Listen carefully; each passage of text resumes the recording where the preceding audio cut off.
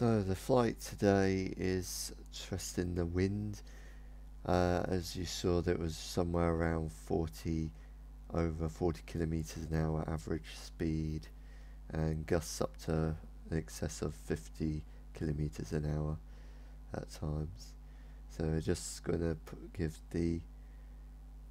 see how the Mini 3 Pro flies in this kind of weather, and it probably used quite a bit of battery. So there's no sound obviously because we just don't have any sound with the Mini 3 Pro or anything, so it's going to be quiet flight.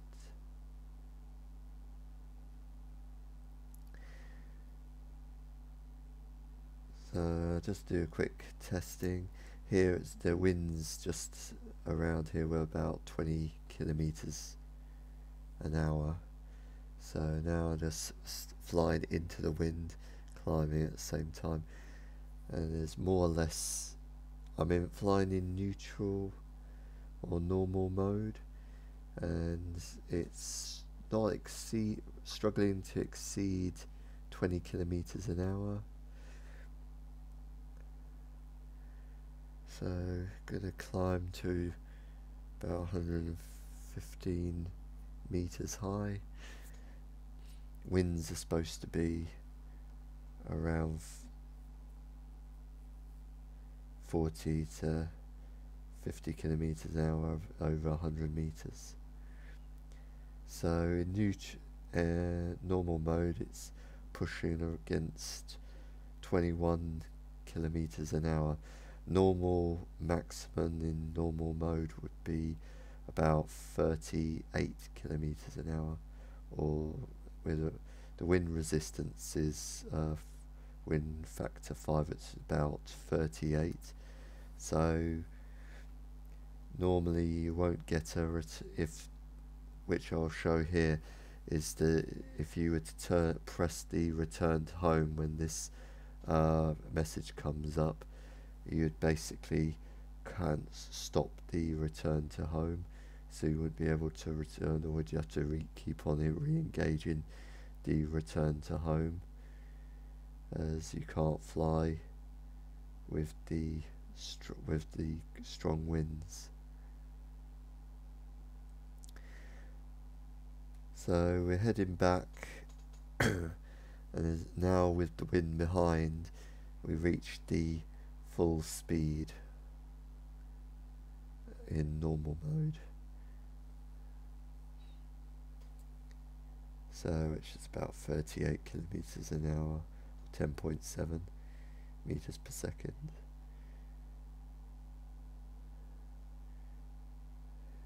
Coming up across the set limit of distance that I've set. Right, so now I'll move to sports mode, and as you can see, it doesn't make any difference. The speed is just the same as it would be in normal mode. So the only difference in normal mode between sports mode is that in normal mode, if there was no wind, the maximum speed it would reach would be about 38 kilometers per hour. In sport mode, obviously 59 kilometers an hour is if you don't have any headwinds. But obviously we're flying not quite into the headwind, it's slightly side on to the wind, as I've got little bars from the uavdata.com where I've taken some of the wind data from, just showing the winds at the Pacific time that I was flying. So 47 kilometers an hour there. So we're flying into a 48 kilometer an hour wind at about 19 kilometers per hour. It'd be the same in normal mode. It kind of, if it flies over me, it makes the same hum that it would if it was flying at full speed with no wind. in sports mode. So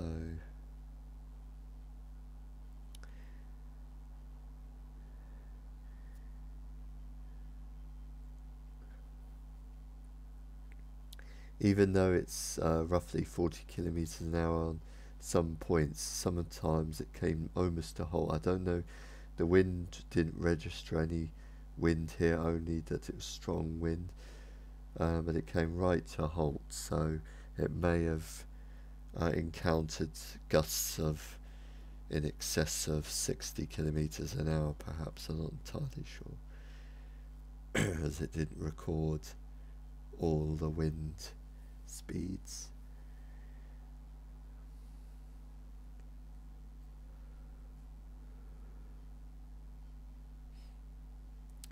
The highest recorded wind speed was 48 kilometers per hour, but given that the speed here comes down to nearly zero, it seems that we might have encountered speeds in excess of 55, 58 kilometers an hour.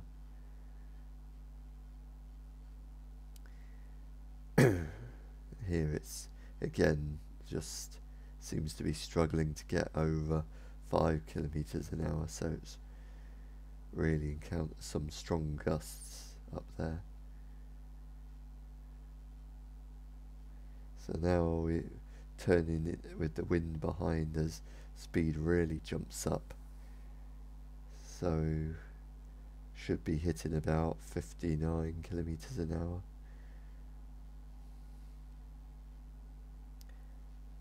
So reach top speed, tailwind.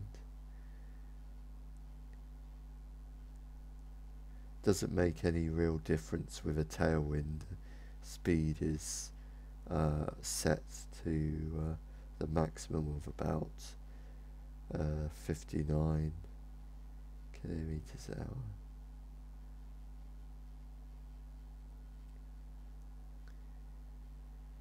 Still registering strong winds behind.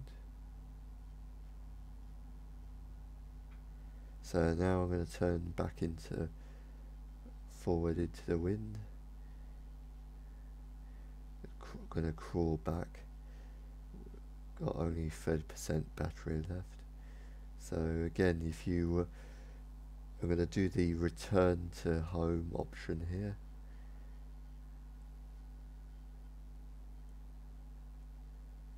And immediately it cuts out. It registered a 38 kilometer an hour wind at this point, although it didn't actually seem to that would have, in sports mode, you should have still been able to go a bit faster, so it might have been having stronger gusts than was registered. I'm not entirely sure. There again, there doesn't seem to be any particular in normal mode, but it still went to nearly zero.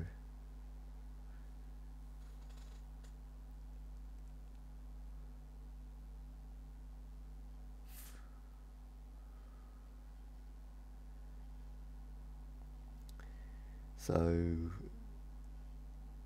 if you, it doesn't matter what you think, but mode you're set in, but if you return to home, it won't allow you to. You'll have to fly manually. You probably want to stay in normal mode. Probably doesn't make a difference, because sports mode will only take you to the maximum, but if you can't reach the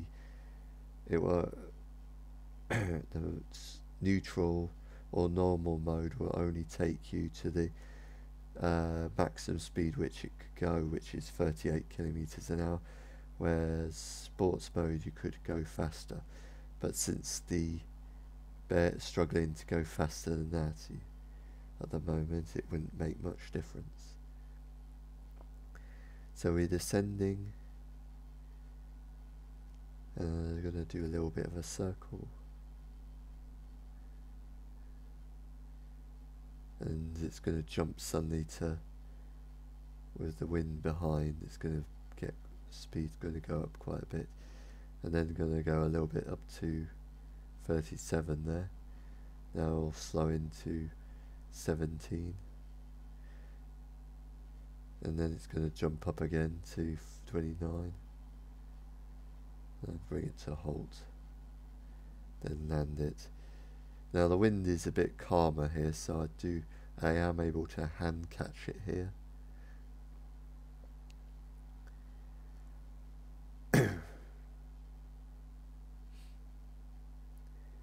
So I caught it and now just walking back to my starting position. So that's how the how it performs in strong winds.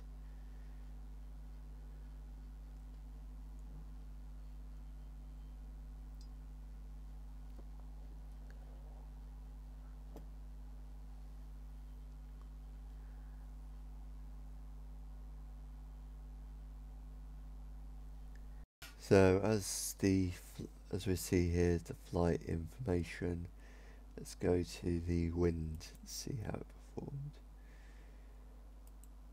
So the highest maximum wind gust recorded here was 48.4, average wind was above the 40 km/h, and the winds again, the highest wind was here, I think,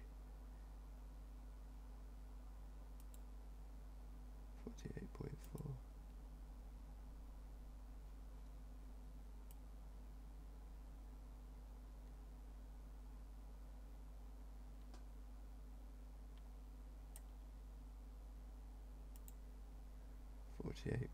.4 was 7 minutes and 10 seconds.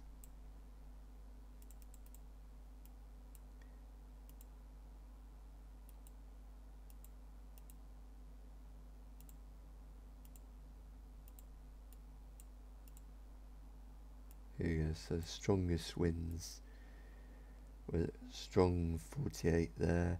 There was a second strong gust around just after there.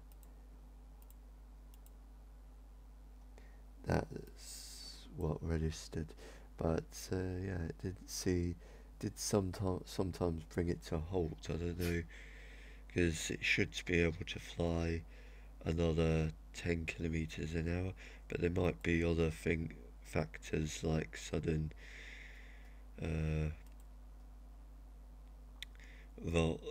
power requirements. Let's have a look. So here you can see that the green is normal, so we're under normal power. So even in sports mode, when it flies here, the sports mode is all green, so it's not putting any real energy effort.